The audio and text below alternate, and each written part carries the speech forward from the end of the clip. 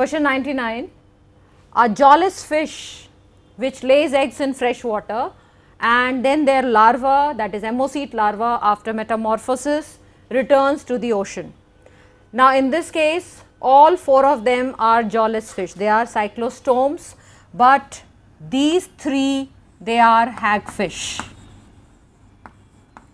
and hagfish do not show any migration. It is only the lamprey, that is Petromyzon, which migrates from ocean to fresh water, where the adults they carry out external fertilization and they die, and after metamorphosis their larva returns to the ocean. Now this type of migration is called anadromous migration, and our answer is Petromyzon, that is answer 1. And let us move on to question number 100.